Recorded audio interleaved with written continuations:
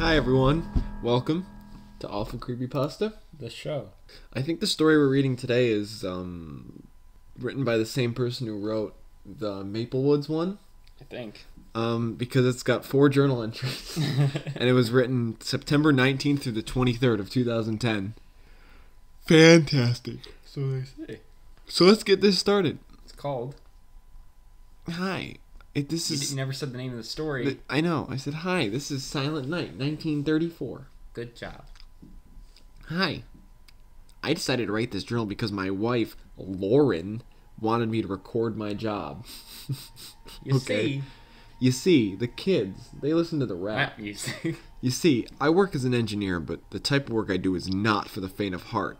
I crawl into tight spaces and fix broken pipes, etc. Okay. He only gave us one example of a thing. So is he a plumber? Is that a real? Is that a real etc. though? That's not deserving of an etc. I earn a good amount of cash because my work is very dangerous. So basically, I work in silos, sewers. You get the point. No, I don't get the point. That was only 2. Where else do you work? Well, recently I got a job in a private sewer. People were complaining of a ticking sound coming from the lid. Okay. Dude, the family's estate was very large and had its own sewer. Private sewer. That's what private sewer means, yes. They thought there was an explosive device. Okay. Somewhere located in the sewer. Well, why would I go in there if they suspect something of this nature? Because they want you to remove it? Well, as I told you before, I earn a lot of cash and the family I'm working with is very rich.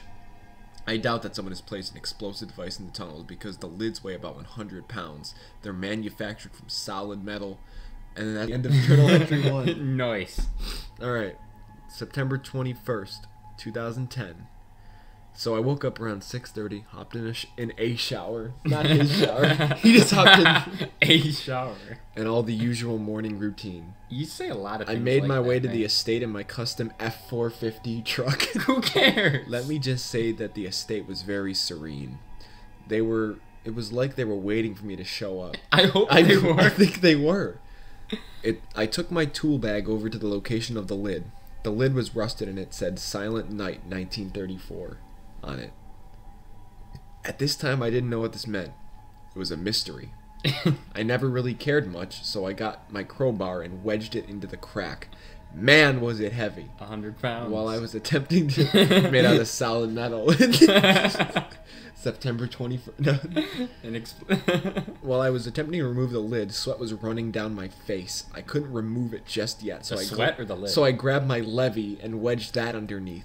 When it opened, a disgusting odor made its way from the hole. I gagged and walked back to my truck for a gas mask. Your custom this is definitely F450 truck. This is definitely written by the same author. It's like, I gagged and I walked back to my truck. A disgusting odor made its way from the hole. I couldn't remove it yet. It was heavy. When I got back, the cover was gone. The owner must have taken it because I laid it to the right of the entrance. What? The owner must have taken it because I laid it to the right of the entrance. I don't get it. I shrugged it off and secured my gas mask on my face. I was about to enter, but interrupting my descent was someone screaming, "Stop! You mustn't go in there!" I turned around, but I never saw anyone. It was getting late, and I wasn't being paid overtime. He got there at 6:30 in the morning. How long did it take him to do this? He spent like 20 minutes trying to get it open. He went back to his car. His truck was 50 miles away. His truck was 50 miles away. He came back, someone was like, "You mustn't go in there." You turned around, you didn't see anyone, and it was 8 in the night. Like, done. I made my way to the mansion and rang the doorbell. Nobody answered. I jogged back to my truck because I was starting to get freaked out and it was getting late. You already said it was getting late. That was stupid. September 22nd.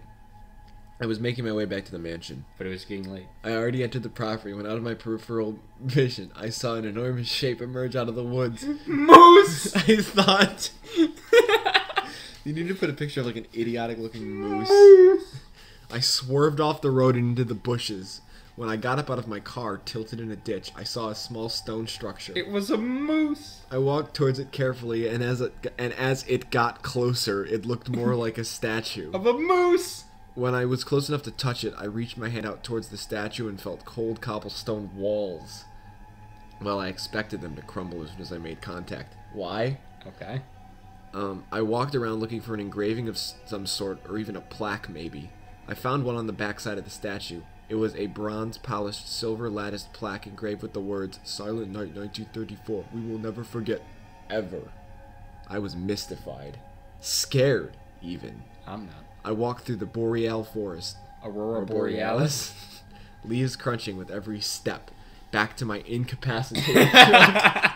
It was screaming, "Revive me!" The truck's incapacitated. I grabbed all my tools that I would need and started my long journey towards the mansion. I must have spent at least 2 to 3 hours walking through the forest. Got no phone? I was on high alert for moose. Since they would charge and trample me. Dang it! I was paranoid, so I continued faster towards You're the so mansion. scared of the moose. I could see it after at least 15 more minutes of walking. I was overjoyed by the fact that I was out of the woods. Because of the moose. I walked along a cobblestone path in a bed of sand towards the front door. I rang the bell. Ding dong. Shortly after, an old-looking man in a tuxedo answered the door. He asked, "What is your business here, sir?" "I am the engineer working your sewer, but on my way to work today I was almost hit by a moose and swerved into a ditch, and I have nowhere to go." "I'm sure you can stay here tonight. The owners won't mind. They rarely get any visitors at all." Who is he, then? If he's not the owner... I don't know. Butler. He led me through countless hallways, arriving at what appeared to be an office of some sort. I was greeted by a man in his mid-50s and a fine-looking woman about 40 years old.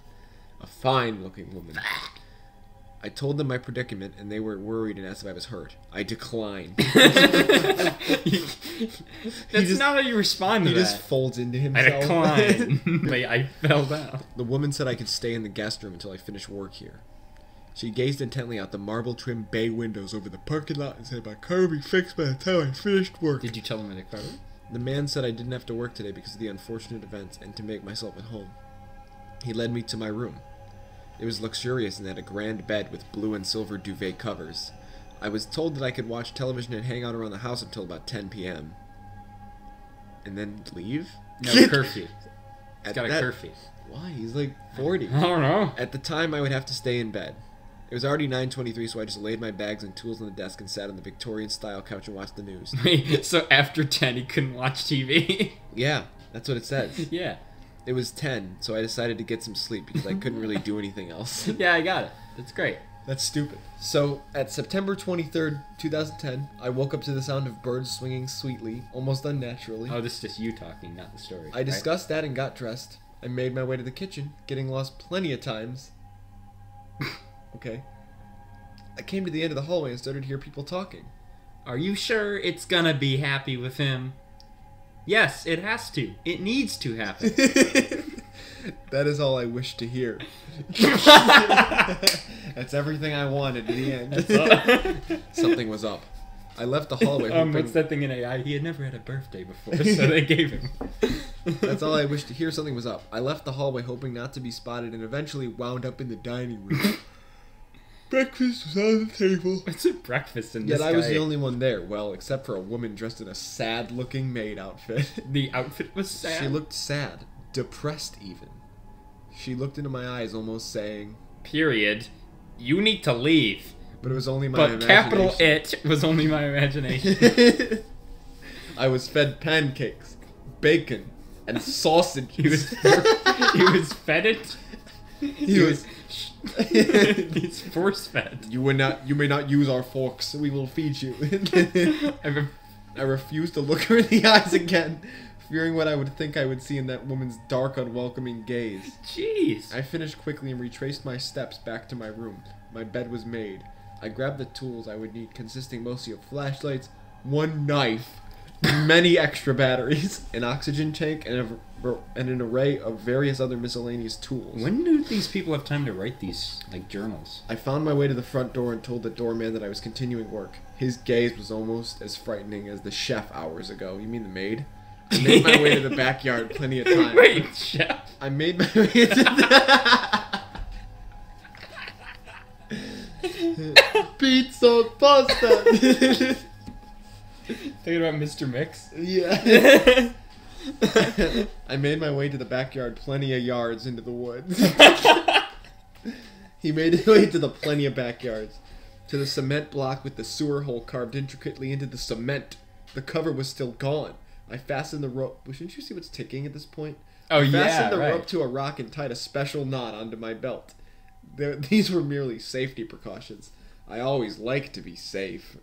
Good. I also had extra batteries for my industrial flashlight. Didn't you already said yeah, that. Yeah, you said I that. also had my tool belt fastened around my waist. You already said that. You already said I continued this. down into the dark void below, shining my light down below. He said that. Dang it. I kept climbing down to the ridges on the wall, but I misstepped and fell around 6 feet. Jeez. I was startled, but I quickly regained my grasps on the ridges carved into the concrete. The floor felt weird. Were you on the floor? Not as weird as it was water. No, not weird. Not weird as in it was water, but something wasn't right. The floor is No. water? I didn't The get that floor one. is lava. No, I thought. I was imagining things. I shined my light down the tunnel. I could only make my way to the left. There was a dead end to my right. Yes, that's why Yeah, you yes, go to the yes. left. You didn't need. That was a pointless sentence. It was somehow rusty. Yeah, because it's in a sewer. It didn't look like a sewer at all. Oh, sorry. I began to hear clicking sounds and hot wind on the back of my neck. I turned around, startled, but saw nothing. I was now turning around. He already turned around! Checking every minute. I shone my light in all directions. I also had extra batteries. I began to notice that the tunnel was getting smaller. Around 2 minutes later, I started to crawl on my hands and knees. It stopped getting small. But now the ticking sound was getting faster. The hot wind had stopped. I was glad. Oh my I God. finally came to realize that the tunnel was getting larger. I had extra batteries in my pocket. Yeah. At the moment, I had protective overalls equipped so I wouldn't scrape my knees. I also had They extra still- batteries. Hold on. At the moment, I had protective overalls equipped so I wouldn't scrape my knees. They still hurt though. My feet are. I almost banged my head against the ceiling when a soul-piercing scream rang through the tunnels. I turned around and saw a flash of movement. I now quickly made my way to the back of the exit, but I stopped. Did I really hear that? No, I never did. It's my imagination. I was deciding whether or not to continue on when I thought of what the owners would say. Would they even pay me? I decided to take a break and lie down on the wider area of the tunnel close to the exit. I must have slept for around 15 minutes. What? You slept? But then awoke by the hot wind on the back of my neck. I was then reminded of why I was even doing this. To get my extra... To get my extra batteries. It's all for the money. All for the money, I repeated in my head. Don't all take for the money. All for the money. Repeated in my head. All for the money. I repeated in my head. All for the money. Repeated in my... I got back to... Comes in. I got back... Quavo? You just add a bunch of reverb to it. Okay, I'll try. I got back to the area of the tunnel where I had to crawl on my hands and knees. I already said that. I soon came to the opening, and then my light went out. Good thing I you have couldn't extra see- batteries. No, I couldn't see anything, and he reached for a spare flashlight. I reached for my spare flashlight in my pocket and flipped it on. It illuminated the tunnel in a dark purple glow. I retrieved 4 more batteries, from my tool bag and inserted them into my main Why do you have so many flashlight. flashlights? I flipped my main flashlight on, then placed my spare on the ground. It started to roll down the tunnel. I followed it until I could stand up in the tunnel, but I eventually lost it. Good thing you had I those came up extra to a batteries. breathtaking room. It was a cylindrical room with a It ridge, takes the breath about from half a you. meter going along the sides. On the inside was a gaping hole. I couldn't see into the bottom. Protruding from the center was a large pillar engraved with some runic language. I was intrigued. I was intrigued. I never thought this could be a sewer. It would have to have some pipes. There were none at all. Yes, that's what you just implied. But I then thought why this was here and why it was Capital it it. was sealed. It was God. I then felt my stomach drop at this thought. I shone my light to the other side of the room. There was another opening. I carefully made my way along the narrow ridges, and after about 5 minutes of walking, I made it to the other side of the room. To the left of the entrance way, there was a symbol. It looked like a Z with a cross going through. I can't describe it any more than I just did. It was almost complicated, but simple. I finally stopped looking aimlessly at the walls and walked into the room. There was a wooden table covered in blood. Someone traced a pentagon in the blood. What the hell? It was the blood speaking. What the hell? Candles were hung upon the walls of the room. I feel like we read Why did this they keep creepypasta doing recently. capital IT? From what it seemed the room was about 5 by 5 meters wide. There was also a wooden cabinet. I didn't There dare were also open it, extra for I was batteries. afraid of the contents. I again peered around the room. A bookshelf was illuminated by my flashlight. Good. The books were a different language. I decided to test my luck and slowly opened the cabinet. I almost fell to the floor when 2 corpses, looking exactly like the owners I saw earlier, fell on top of me. I scrambled underneath them, I scrambled. escaping the crushing weight. So he flies underneath them to escape the weight. Sure. I grabbed the knife from my pocket, expecting the body to reanimate and attack. They never did. Just laid there limp and void of life. Yep. This must have been some satanic sacrificial room. Okay. I was exiting the room when I came face to face with what appeared to be a human, skin-colored black as night. Oh, come on! I almost never saw it if it wouldn't have shown my flashlight there. I squealed in horror, and I grasped my ears in pain. Huh? I dropped my flashlight into the dark void, but I didn't care. I had a spare. Nice Oh rhyme. wait, it rolled into the hole! Shortly after I screamed that out. There's no quotation marks around it, but okay. I felt a sharp, excruciating pain in my lower back. I didn't dare turn around. I wouldn't be able to see anything. I reached frantically into my pocket, grabbing my backup lamp. What? It didn't illuminate much, but it was good enough to see 3 of the creatures with needle-like teeth perched on the ceiling above me. I've seen part 2 of Mockingjay. I then scrambled to get to my feet and ran to the other end of the To pit. get to your feet. I essentially started to hear I read that. rapid clicking. Was it communicating? I hope not. I then You said that aloud? I then got to the part of the tunnel where I had to crawl on my hands and knees. I didn't care if I got cuts and bruises. I already had a gash on my back and I needed medical help. Finally, I got to the ridges in the wall, which meant I was by the exit. Light was beaming down the tunnel. I climbed frantically, climbed up the ladder. Yep. Yeah, You said that's it what twice. you said. You said it twice. I felt something sharp grab my shoe. I began flailing my leg frantically, hoping for it to fall off. Your leg. You want your leg to fall off. It did eventually, but now I could see the exit hole. So he's missing a leg. Let's try and see if he can I was about 1 make meter the rest away of the story work without a leg. when I saw what appeared to be the dead corpse I saw earlier. It looked very much alive and was trying to trap me there for an eternity by placing the cover back on. With inhuman strength, I pushed the cover out from his hands and dropped it on his feet. How? I began to run faster than my legs. You don't have could multiple carry legs. me. He does. He just worded it wrong. I know. I ran from the estate into the woods and out of this hellhole. I soon became tired and started to jog, which turned into a walk. That was lame. I was panting. I was Need panting some and needed water. some water. I reached into my pocket to grab my phone and called Lauren immediately. Baby, come pick me up now. Something terrible has happened. What's wrong? I can't explain right now. I am at the estate gate where I said I would be working. I need medical attention. Call 911. I said that. Why don't you call I 911? then sat in silence, staring at the gate, looking at the highway. I didn't think I was imagining things. The owners I saw were not human. The real ones were dead. Oh, how I will never dream a sweet dream again. Gonna go I Shakespearean began to here? realize why I wasn't dead yet. I surely had a big gash in my back, although I didn't see what happened. I'm sure something was injected or stabbed in my back. I would have died by now from blood loss. Lights flooded the gate, and I saw an ambulance with my wife in the back. That was quick. I was being lifted into the ambulance by doctors when I screamed out, "Look behind you! you!" Those ephors followed me here!" The ephors. The ephors. That's the name of the monster. The ephors. Your description would be, "Look out for those ephors." My wife then screamed with horrors, and the doctors sure did hurry up. We almost instantly hit the road as I said that. The doctors were speechless. I then began to explain what happened to my wife.